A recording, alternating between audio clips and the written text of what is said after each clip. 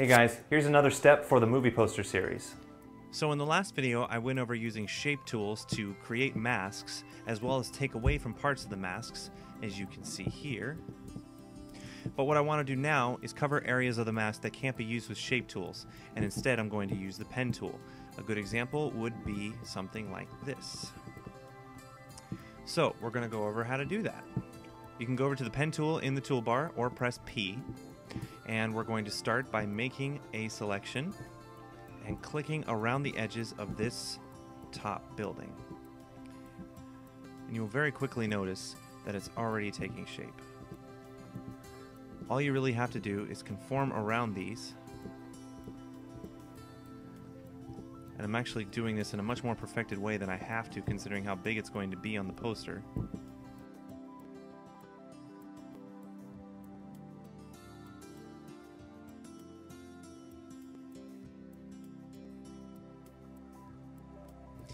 And as you'll notice, it's actually starting to make the spire itself disappear. Not to worry, this is something that will be easily remedied as we are almost finished.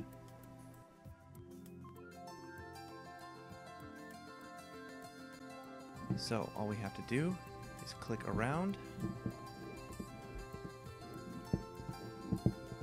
our area, and we're done. There you go. You can use the shape tools to get rid of these unsightly little areas right here. And that's all there is to it. Now, if you wanted to get really precise with this, like say, cover this area here, which isn't really fully filled in, you can change each point that you've created with your pen. So let's go ahead and do that. Press the A button, select one of the points, and you can manipulate them as much as you like.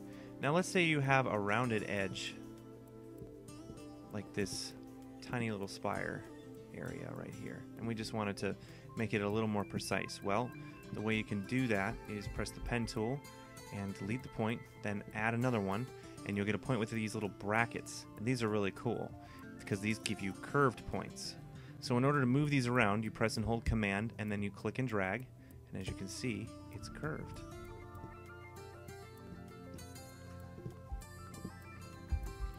Now what just happened there is I lost the selection, so all you have to do is press A and click on the selection again,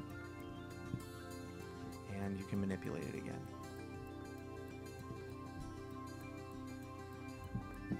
So that's really all there is to it. It's pretty simple. Now in the next video, everything here is going to be completely taken care of, and I'm going to move it over into the poster.